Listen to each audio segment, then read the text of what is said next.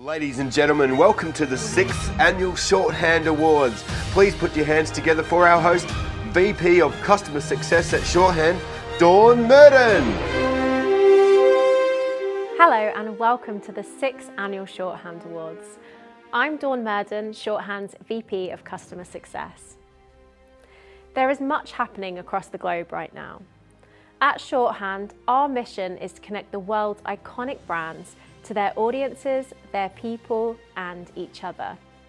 We believe a world informed by powerful stories is a smarter, more progressive, more resilient world. Each year, these awards are an opportunity for us to look back at the amazing work produced in the previous calendar year and to recognise our community's continued commitment to exceptional storytelling. Thousands of stories are built and published using Shorthand every month. In 2021, we read detailed breakdowns of devastating airstrikes in Yemen and recognised the 20th anniversary of 9/11. We were invited to imagine the consequences of climate change, to celebrate the brand history of a football club, and to puzzle our way out of a virtual escape room. From all of us at Shorthand, thank you to each and every one of our customers who use our platform every day. You work hard to create content that engages, inspires, raises awareness, and often makes a difference. You're the reason that we're here. For this year's awards, we received almost 200 nominations across the 7 categories. With so many deserving nominations, it was not an easy task to collate the shortlist, let alone choose the winners. In fact, our judges were so impressed with the finalists this year that we have honourable mentions in 2 different categories. Before we announce the winners, we'd like to extend a big thank you and introduce you to our amazing judging panel. Scott Manson, Chief Marketing Officer at Wonder and returning Shorthand Judge. Megan Ford, Vice President of Brand and Content Marketing at Wilson HCG. Jonathan Crossfield, freelance content writer and marketer. Megan Fleming, owner of Megan Fleming Writing and Creative Services. Dr. Caroline Graham, award-winning journalist and academic. Bernie Borges, Vice President of Global Content Marketing at iCore. They'll be with us later in the event to announce the winners. But first, this year we are beyond thrilled to start with our keynote speaker. Deanna McPherson is the newest member of Shorthand's Board of Directors, and she's Chief Marketing Officer at Invoker. Deanna has held executive marketing roles at several fast-growing software companies, including Movable Inc., Hootsuite, and Yammer. Welcome, Deanna. Over to you. Thanks, Dawn. Our appetite for information and entertainment is enormous. It's like Wu-Tang Clan needs to update its iconic song Cream to stand for "Content rules everything around me." As consumers, we've become insatiable researchers who aren't satisfied until we know every minute detail about whatever it is we're interested in, from epidemiology and the economy to our air fryer and why our cat doesn't want us to pet its belly. And the monotony of the pandemic only increased our desire for content to be our companions, with media consumption rising by almost an hour per day in 2020 to a new high of almost 13.5 hours, according to eMarketer. That's a whole lot of cat videos and air fryer reviews right there. If you can put down your phone for just a second and be honest with me, when was the last time you went more than a couple of waking hours without looking at a screen? Content is flying at us from every direction, from news to blogs, podcasts, TikToks, memes, explainer videos, presentations, white papers, commercials, and the content stream goes on and on. We're living in a creator economy, and content is ubiquitous. Brands and even individuals are trying to be media companies. There are more than 50 million independent content creators, curators, and community builders fueling this trend. These creators thrive because there is a demand for content for every interest you could possibly imagine, and people are seeking out their own corners of the internet to connect with content and communities tuned to their exact interest. The creator economy market is estimated to hit $104.2 billion this year. Mr. Beast, one of the top YouTubers, has 90 million subscribers and pulled in $54 million in 2021. And there are no signs that this will slow down. When my son was young, not all that long ago, I'd ask him what he wanted to be when he grew up, and like many little kids, he wanted to be an astronaut or a veterinarian. Today, if you ask a kid that question, there's a good chance they'll tell you they want to be a TikTok creator, a YouTuber, or an influencer. And you've got to admit, it's probably more realistic than becoming an astronaut. In a recent survey of 1,000 children done by First Choice, 1/3 of the respondents said that being a YouTuber was their dream job.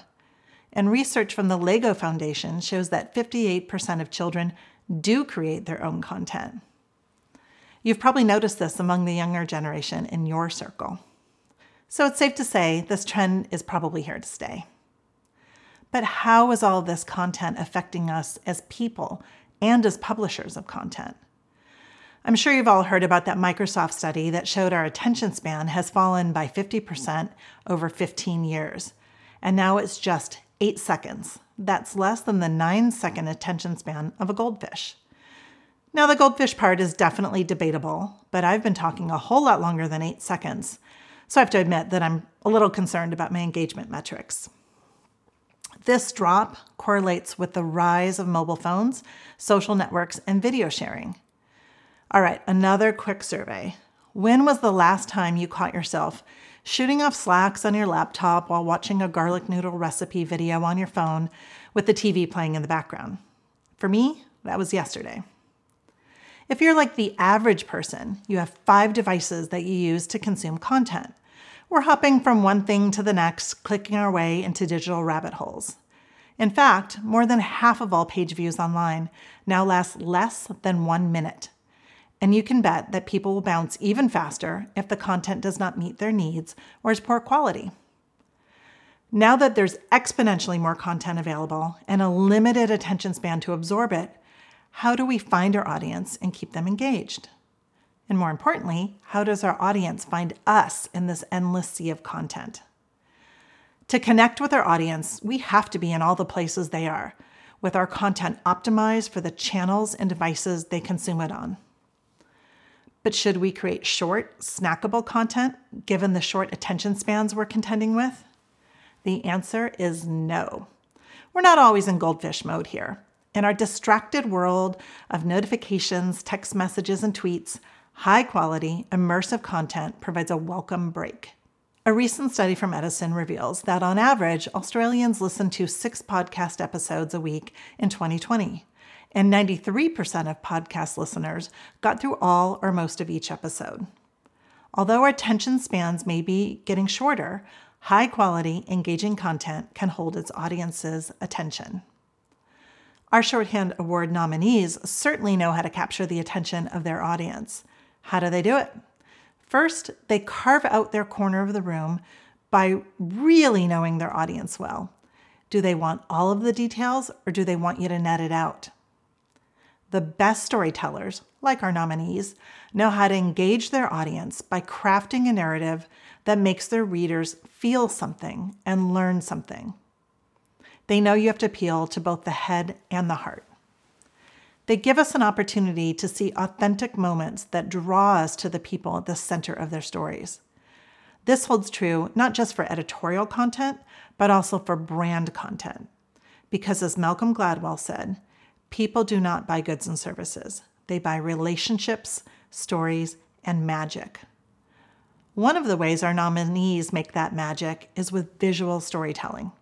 They bring their stories to life through stunning photos and videos, along with powerful illustrations, animations, and infographics that can make complex information easy to grasp.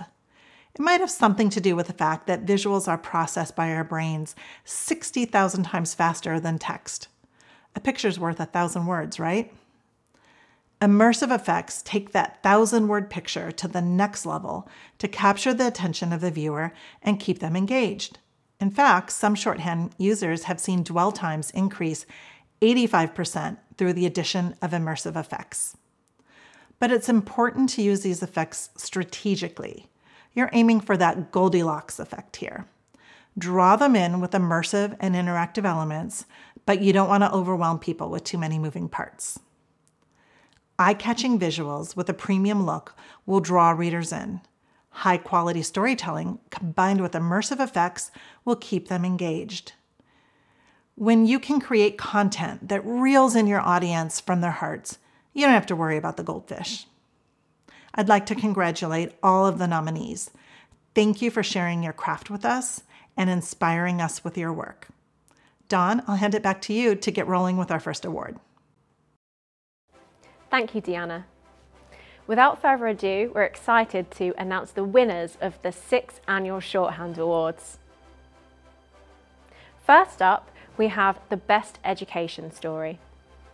This category recognised stories from students, educational institutions, and learning and development teams that go that extra mile. The finalists for Best Education Story are Engaging Education and Future Goals, Labour Market Report 2021. University of Queensland, Catching Serial Killers. Durham University, Journeys.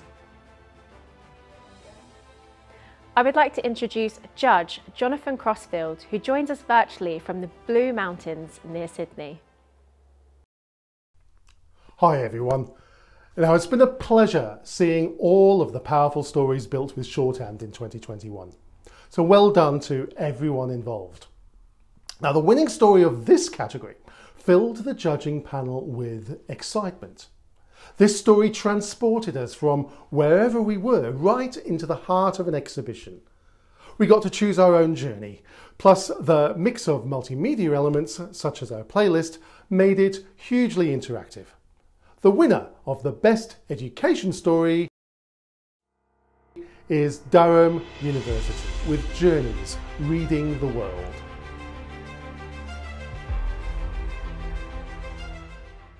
Our next category is Best Business Story. This category recognises B2B, corporate comms and annual reports that delight and engage readers. The finalists for Best Business Story are Technion, Neocon 2021 Press Kit. Adweek, a marketer's guide to Twitch. Relex, Emerging Tech Executive Report. To announce the winner of Best Business Story, I would like to introduce Judge Megan Fleming, who joins us virtually from Albuquerque, New Mexico. Thanks, Dawn, and congratulations to all the finalists in this year's Shorthand Awards. Judges loved this story. It was quirky, visually compelling and playful, while also being informative and well-written. It nailed the business objective, but it put the audience first. One judge said they would have been very proud to have had any part in the creation of this story. The winner for Best Business Story is Adweek, with A Marketer's Guide to Twitch.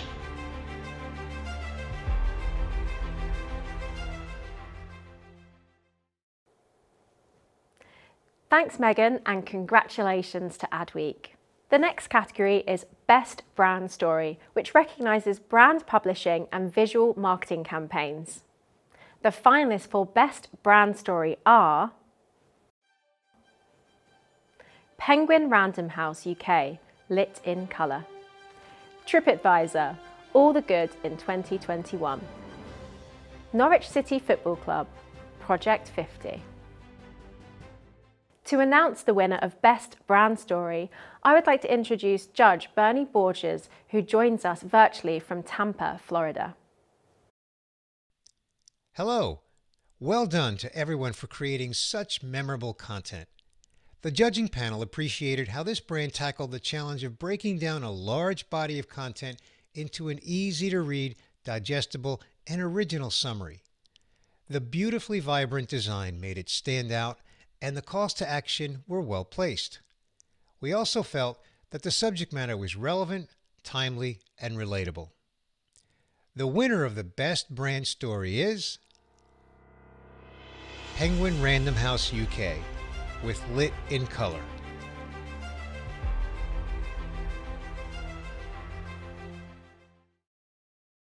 Thank you, Bernie, and congratulations to Penguin Random House UK.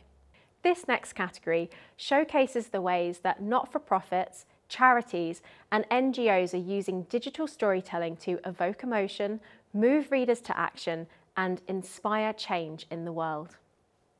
The finalists for Best Not-for-Profit Story are WWF, Olympics Reimagined, Global Alliance for the Future of Food, The Politics of Knowledge, Marine Stewardship Council and Harpoon Productions, The Blue Cookbook. To announce the winner of Best Not-for-Profit Story, I would like to introduce Judge Megan Ford, who joins us virtually from Odessa, Florida. Thank you, Dawn, and a huge congratulations to all of the finalists. This category was notably strong. We felt the winning story used the platform in a seamless way to serve the audience rich and pragmatic content. We especially enjoyed the use of Shorthand's collection section to host a multi-page experience. This was a big project with lots of different elements, so kudos to the creators for their tremendous effort. The winner of the Best Not-for-Profit Story is the Marine Stewardship Council with The Blue Cookbook. Thank you, Megan, and congratulations to Marine Stewardship Council and Harpoon Productions. The not-for-profit category is our first with an honourable mention. The judges agreed that this story was powerful, emotive, and well executed. They felt that it showcased a clear and simple message in a compelling and emotional way. One judge said that this story gave them goosebumps every time that they read it. The honourable mention goes to WWF, Olympics Reimagined. It's time to announce this year's raffle winner.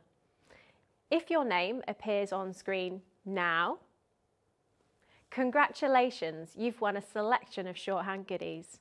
To claim your prize, email us at hello@shorthand.com and we'll get you sorted. Our next category recognises some of Shorthand's most impressive stories about arts, culture and heritage.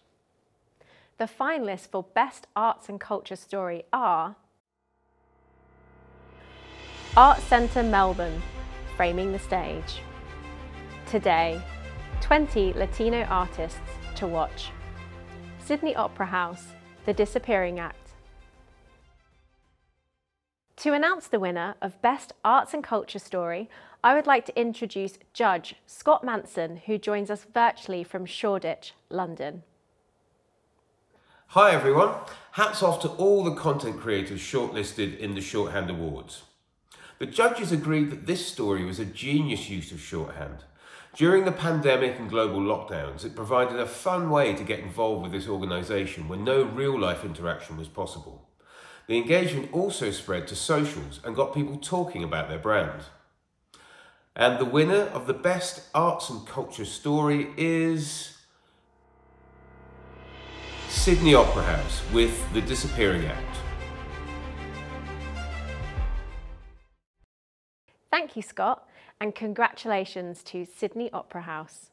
Next, we have Best Editorial Story, a category which celebrates innovative use of shorthand for news and feature content. The finalists for Best Editorial Story are Stuff, Enduring, Restoring the Heart of Te Urewera, Sky News, A War Crime in Yemen, The National, The Events of 9/11, The Day That Changed the World. To announce the winner of Best Editorial Story, I would like to introduce Judge Dr. Caroline Graham, who joins us virtually from the Gold Coast, Queensland. Thank you, Dawn. Well done to all of those who were shortlisted. This was another category that generated plenty of discussion amongst us judges. The winning story impressed the judging panel with its immersive and beautiful design. We felt it pulled readers into the story and it encouraged us to keep moving through it. Clever use of the platform helped to uncover the language and culture in more detail without ever breaking the flow of the narrative. And we also appreciated the addition of a podcast, which allowed readers to absorb information in a different way. The winner of the Best Editorial Story is Stuff, with Enduring, Restoring the Heart of Te Urewera. Thank you, Caroline, and congratulations to Stuff. This is our second category with an honourable mention. The judges felt that the creators clearly understood what Shorthand could do and diligently planned their coverage with this in mind. They agreed that it was effective, immersive, and incredibly powerful. The honourable mention goes to Sky News, a war crime in Yemen.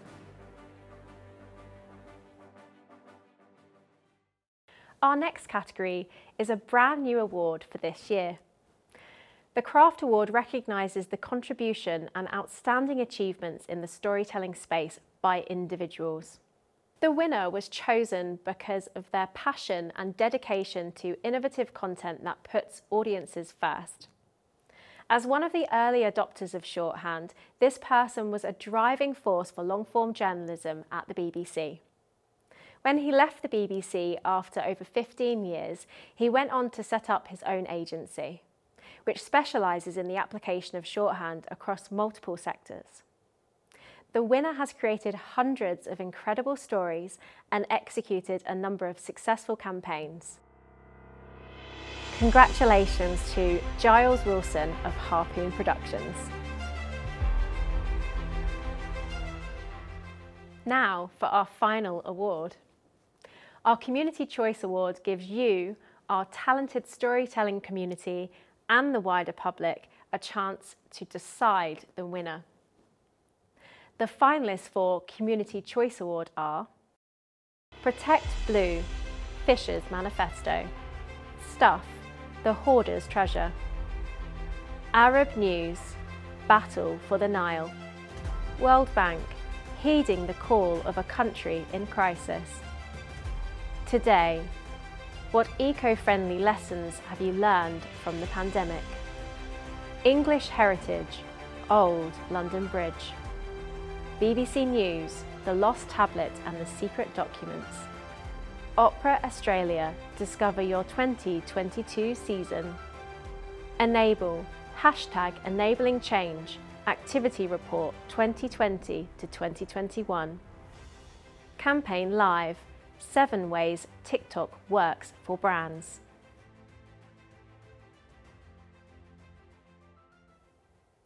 To announce the winner of the Community Choice Award, please welcome Shorthand CEO Ricky Robinson. Thank you, Dawn. Hi everyone. Thanks for being with us to celebrate yet another year of powerful storytelling with Shorthand. The times we live in have called for brave editorial and bold brand storytelling. And our customers have delivered that through their amazing work. And we feel incredibly proud to have contributed to that in some small way. Each year, we like to give you, the Shorthand community, an opportunity to honour that great work through the Shorthand Community Choice Award. We can always count on our community to select a story that doesn't just make fantastic use of the Shorthand platform, but that is a positive example of powerful storytelling. The winner of this year's Shorthand Community Choice Award is Enable, for their story Enabling Change, Activity Report 2020 to 2021. What a brilliant job Enable did with this story. If you haven't had the chance to read it yet, please do. Congratulations to all the finalists and everyone who won an award today. Now, of course, I do have a few product announcements to share with you today, so let's get into that. First, here are some updates you might have missed over the last few months. Our 3D images feature is now live for everyone. We announced this in beta at last year's Shorthand Awards, and since then we've made some real improvements. My favorite part of this feature is being able to place your text behind certain objects in an image, really giving your story an immersive feel. And of course, there's scroll points, which has quickly become one of your favorite new features, judging by the number of shorthand stories that include a scroll points section. This feature is awesome for describing details in high-resolution images, for taking the reader on a journey over a stylized map, or simply drawing the reader's attention to a certain part of an image. Now, this next one might not be so interesting for the storytellers in the audience, but it's certainly interesting for the people in your organizations who have to vet shorthand the product and shorthand the company. Now, I'm talking about ISO 27001 and SOC 2 certifications. Essentially, these certifications provide independent validation that shorthand has implemented best practice security and handling of your data. Hopefully, you already trusted us to be doing the right things in these areas, but now we have the certificates to prove it, should your procurement teams need that assurance. Okay, now onto the brand new stuff. Real-time collaborative editing. When you have a hyper-rich editor like shorthand with all sorts of things going on, it can be tricky to introduce real-time collaborative editing in a safe way. By that, I mean in a way that doesn't completely mess up your stories. I know it took a well-known graphic design product 8 years of effort to accomplish this feat. Well, I'm pleased to announce that real-time collaborative editing is now available in shorthand, and it works beautifully. Concurrent editing lays the foundation for more collaborative shorthand workspaces and improving workspace productivity, helping teams to get to done much faster. Next, the ability to undo and redo edits you've made to your story is kind of fundamental, right? To date, the shorthand editor has relied on the browser's built-in undo and redo capabilities. That might have been okay with single blocks of text, but it didn't work across multiple text blocks or sections or for images or section settings. Our purpose-built undo and redo feature empowers users to be more experimental and creative in the editor. For example, try different text, headlines, even section types, images, fonts, and effects, knowing that if something doesn't work, you can always click undo. Whole sections can be deleted and then reinstated using undo. You know those times when you accidentally delete a section of your story and then you need to contact our support team to fix it? Well, you can say goodbye to all of that. Just click undo. Oh, and all of this works just as you'd expect in the context of our new real-time collaboration feature. You can only undo and redo the changes that you made personally. It won't affect any edits your colleagues have made to the story. Note that undos are limited to your current editing session. We know that many of our customers go to great lengths to produce images especially for their shorthand stories. The results are stunning more often than not. But there are times when you just need to find an image that fits, or maybe you need a placeholder image that's close enough to communicate to your colleagues what you want the final version of your story to look like. For those times, you now have built-in access to Unsplash's library of over 1 million beautiful free stock images. No more having to download those images to your hard drive and then having to upload them to shorthand. And you'll be surprised at just how many of those Unsplash images seem to work amazingly with our 3D images feature. So, beautiful, engaging storytelling is now within even easier reach. Speaking of 3D images, there is something else I'd like to show you. You already know that we're hard at work on reducing the number of things you need to do in an external tool like Photoshop before bringing them into Shorthand. But there are some simpler effects that we can make available in the editor too, and so we have.